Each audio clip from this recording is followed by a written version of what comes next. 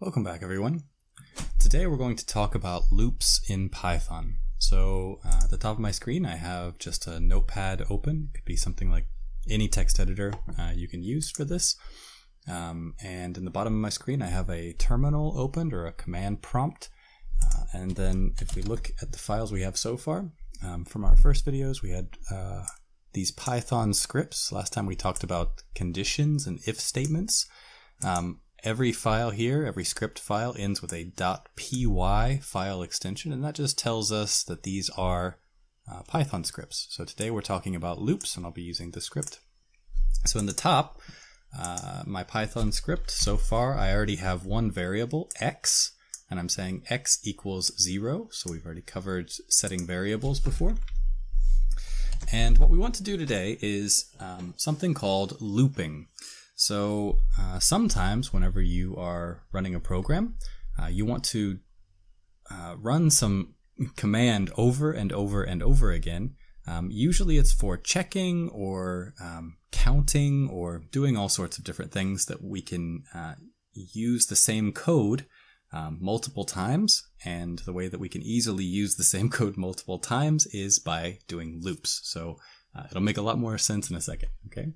So first, there's a couple different types of loops in Python, and one of the most common that you'll use is called a while loop. So just like you would say, while I'm doing something, or while this is true, I want to do something. So while it is raining, I want to carry an umbrella, right? So in Python, it would be the same thing. So while, and then if you think back to the last video, we were talking about conditional statements or checking statements. So we have some condition that comes after this. So we can say, for example, while x, remember x is an integer, starts at 0. So while x, let's say, is less than 10, we want to do something. So this is very similar to the structure of the if statements that we looked at last time. So instead of an if statement, we just say while, and then we have some conditional statement that we check for. X less than 10, and right now x is 0, so this condition is false, right? Oh, sorry, it's true. So while x is less than 10, right now this is true, so since this is true, we will run whatever code is under here. So just like the if statement, we go down, and then you want 2 spaces over, or to space over a little bit, and then we'll just print x. And I'm going to put print in brackets this time. So before I printed x like just print x, and you can also print in brackets, and this is actually the correct way to do it. Okay. So here we have while x is less than 10, print x. Well, this is true right now because x equals 0. So we will print x, and then it will keep going around and printing, right? So if we ran this right now,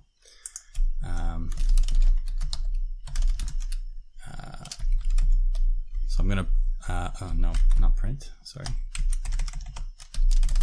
So I'm gonna run python loops.py, and then what we'll get is 0, and it just keeps going. So this is actually the program running right now, and it keeps running over and over again, okay? So I actually have to stop that early.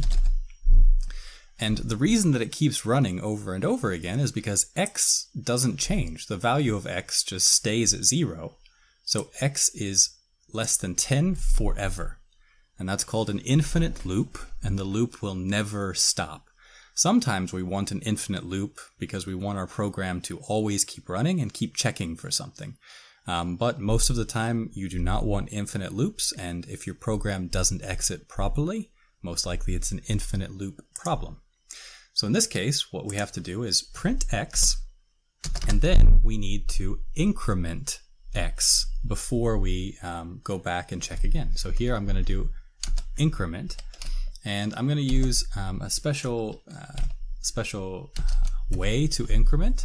So here I'm saying x and then plus equals 1. So normally if we're assigning a value to x, we would just use the equal sign, or if I was going to just do some basic math, I can do x plus 1, like we did last time. So x equals x plus 1. So we could just do this, but a shorthand of this is to say x plus equals 1. And what this means is add 1 to x, to the value of x. So it's just a shorter way to say it. So this is increment. Okay. So now what we're doing is checking while x is less than 10. So this is true. So we're going to print x and then add 1 to x.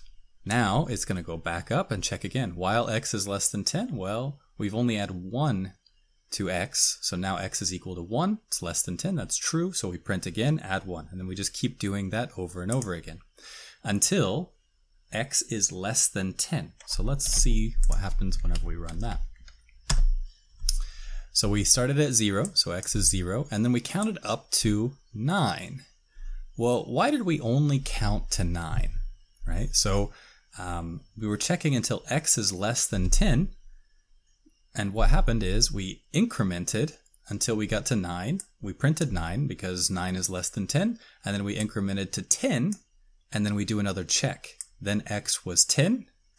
10 is not less than 10, it's equal to 10. Right, so it just exits at that point. So whenever this becomes false, then the while loop exits, and that's what we had here. We counted from 0 to 9. If you wanted to include 10, then just like the if statements we saw last week, you can do less than equal to 10. So now this will count from the first value of x to less than or equal to 10. Okay, so let's count that again, and you see that we count up to 10. Okay, so that's pretty much it for while loops. You can do while any check is true, so you could even just write true. Okay, and this would run forever as well because it's always going to be true if you wanted to actually run forever. But in this case, just consider that we have some statement that we are checking.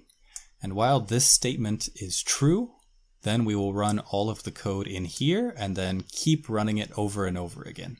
Okay. Whenever this statement becomes false, then the loop will stop and it will jump down to the next line. So we have another thing. Let's say print I'm outside of the loop. Okay. So now what we're going to do here is finish this loop, and then this print statement is outside of the loop. So after the loop is finished, we will see this print statement.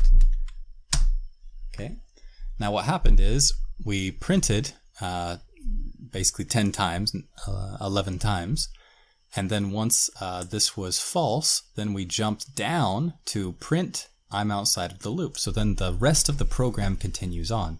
This loop finished, this block of code finishes, but the rest of the code in the program will continue to run. Okay. Right. So the next thing I want to do. So before I go to that, notice that I put a space here, so a blank space. What this blank space says after the loop is that the loop is finished. So if I put this too close to each other, then Python might misunderstand this print statement as being part of all of this loop code. So yeah, it still worked here, but sometimes Python doesn't like everything being close. So I usually just add a space there to say, kind of delineate, this is where my loop ends, or this is where my block of code ends, and then we can start another block of code down here. Okay, so just be aware about spacings. Keep one space after some block of code. Okay, right. So just like if statements that we talked about last week, you can also have an else statement on a loop. So here we have while, and then we have some statement. So while this is true, do something. But you can also have a else. So then I'm gonna print finished. Now this else statement is attached to the loop. So it usually runs whenever the loop is finished. So I'm gonna say finished. Okay, so now we have some code. While x is less than or equal to 10, I'm gonna move that again. while x is less than or equal to 10, print x, and then increment 1. So while this is true, keep running print x and increment. Print x and increment. And then whenever this becomes false, then run all of the code in this else statement, which is just print finished. That means that the loop is finished. Okay. Now this block of code is all one block of code. They're all related to each other. And then we have this empty space, and then we have print I'm outside of the loop. So once this loop is finished, then it will run all of the rest of the code in our script. Okay, there you go. So we counted 0 to 9, 0 to 9, and then we said finished, and then we ran the code I'm outside of the loop. So that's the additional code. Okay. So while loops are pretty common, as long as you can set up this check properly.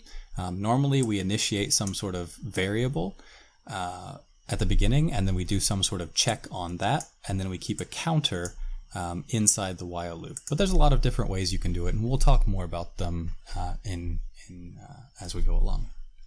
Okay, so another type of loop that I want to talk about is a for loop. This is used in a little bit of a different way.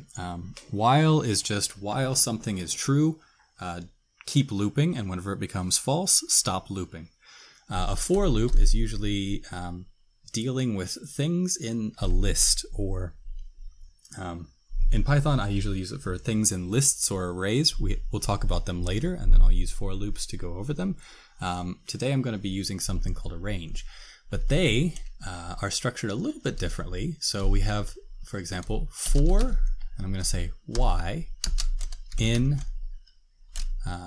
range.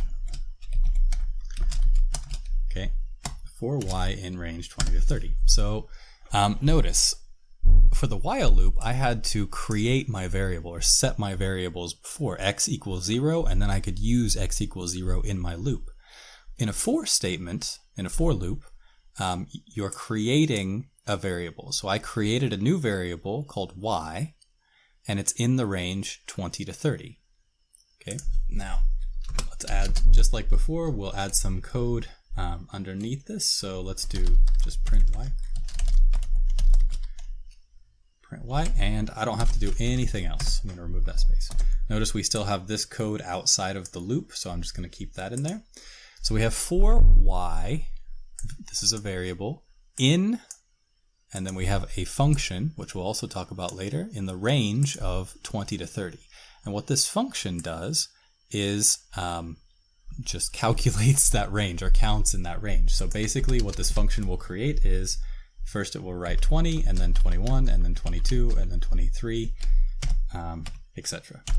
Okay, so that's what this code will do. Remember, I'm putting a hash sign or a pound sign, and then this text. So this is a comment. This is not part of my code. It's just a note for us. Okay. So a range will basically count within the range that you provide it. So this is going to give us the numbers 20, all the numbers between 20 and 30. Okay.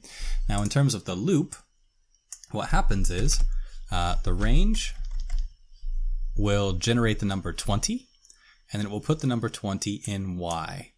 And then we will use 20 in the variable, assigned to the variable, and then do something with it. And then the next time we come around in our for loop, it'll be 21, and y will become the value of 21. And then we'll do something with that value. Okay, so it's probably easier if I just run it and show it. Okay, so here we have for y in the range 20 to 30. So, and then all we're doing is printing the variable y. And whenever we run the code, we just get 20 to 30, and then we get the code I'm outside of the loop. Okay, so I'm going to remove this just to make it a little bit easier to see. So that's all we're doing here is we don't need any variables created before. We can just have this for loop. We create our own variable, and we can name this anything. Let's call it, I don't know, taco. Okay. So this is just a variable. We can use any name we want, and what will happen is it will count the range between 20 and 30. Okay. And then we're printing taco. And I'm going to move that back. Okay. So the difference between a while loop and a for loop is that we're dealing with different things in a group. So in this case, we have a group of numbers, and that's the range. If you gave it a string, let's say banana, then we have a group of characters, and it should loop over that. Yeah. Okay. So for loops loop over groups of things, and those groups can be anything. And we'll talk more about the different types of data that you can give it later. Okay. Let's stick with integers for now. Okay. So we have for y in range and then print y. We don't have to do anything with calculations or anything. It will just take whatever this value is, whatever the current value is, and then assign it to y, and then we'll do something with it. Okay. Now, sometimes, like, you don't always want to, let's say, just print out everything. Maybe we want to do something with this data. So we can do a couple different things. For example, the most common is to use our conditional statements, our conditional checks. So just like we talked about last week, we can do something like if, let's say y is 27. If y equals 27, and that means if y is exactly 27, and then the two dots mean do something, what are we going to do? Let's just print the text y is 27. Okay, so we're doing a check inside the loop. Notice I've added additional spaces because this print statement is under the if statement, not under the for loop. This is called a nested statement. So here we have our for statement. Print is inside for, if is inside for, and then technically this print statement is inside the if block. Okay. So just be aware of your spacings. Okay. Now what should happen is whenever we're running through, we will print y, and we will print 27, and then we should see text under here that says y is 27. Yep, y is 27. Okay. So we can do all sorts of different conditional checks. Maybe we want to know if y is greater than 27, or we want to know if some character, let's say the banana text, if something is an A, we want to say, we found a vowel or something like that. Okay, so you can do any checks you want. Okay, but sometimes you might want to get to a certain point and then stop. So we can say, let's say that we only want to go to 27, and then we actually want the loop to stop. We don't want to run the loop anymore. Well, if you want to get out of the loop, then you can do something called break.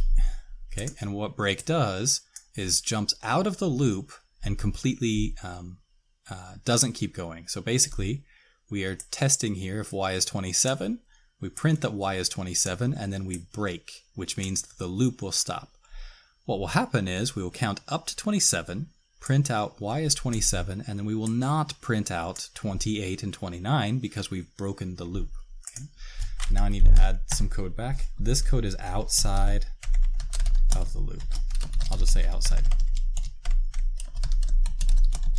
Okay. Now this code is not related to the loop at all, and what should happen is once we break out of this loop, then we will print outside. Okay, or once the loop exits, then we print outside.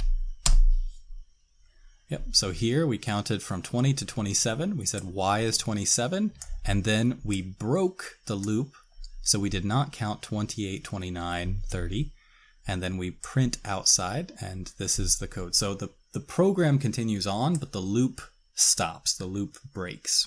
Okay, and then we can also do one other interesting thing with loops. There's a lot of interesting things to do with them, but one other interesting thing we'll show here. So maybe I don't want to print 24, right? So we have our print statement here, and this always runs. As long as this is true, as long as for y in range is true, then we will get this print y. So I'm going to add an additional if statement at the top of here. If y equals, what did I say, 24? if y equals 24, and then I don't want to print 24. I don't want to run any of this code from print to break. I don't want any of this code to run if y is 24. I want to skip everything else. So what I can do is if y equals 24, and then I can just do continue. Okay, and continue basically skips all of the code after continue and restarts the loop again. So the loop y will go to the next number. It will skip to 25 and then start running all of the code and doing all the checks again. So continue will keep the loop going, but it will skip everything after it. Break will just stop the loop where it's at, right? So whatever your condition is, as you're going along, break will stop the loop. Continue will keep the loop going, but skip over anything after it. So I probably use continue more than I use break, because sometimes we don't want to run a bunch of additional code if we know that it's going to be worthless to check it. So imagine that you had a lot of code running after some check. Well, if you can just check something very quickly and you know that none of that code is going to run, if you skip all of that code, your program will work much faster. Okay, but don't really worry about that too much. Just think about in a for loop or in a loop, you can use continue to keep the loop going but skip some code, and you can use break to get out of the code. So remember earlier I said our while loop, so I can just do while true, right? Eventually I would have to use a break to get out of that code. Okay, I would have to have some observation that I'm making here. Maybe I have a sensor or something like that. So I would read the temperature of a sensor. If the temperature is greater than I don't know, 40 degrees. Okay, if it's greater than 40, then break. Right?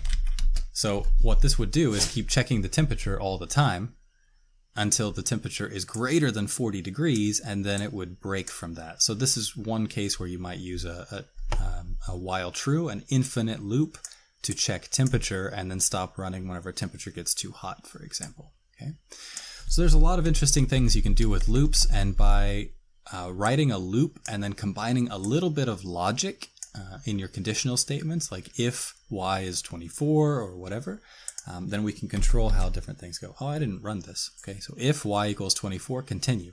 So whenever I run this code, what will happen is you'll have 20, 21, 22, 23. We'll get to 24, and then we will skip the print statement and this if check. So 24 will not print, and then we'll get 25, 26, 27, and then y is 27 and go outside. That's what should happen. Okay, so let's see if that's true. Yep, so now 24 is gone because I'm continuing, which means I don't even care about this code. I'm going back to this for loop. Okay, so there's a lot more you can do with loops, and we will cover them later. Really, loops are where the power comes in. Whenever you combine loops and if statements, that's kind of the bread and butter of all programming. Everything gets a little bit, let's say, code dependent from here, depending on how the different code works. But most programming languages, you're looking at setting variables, you're looking at if statements or decision checking, and loops. So if you can get a good idea of those concepts, you should be on your way to becoming a good programmer. So I hope that was interesting for you. Thank you very much.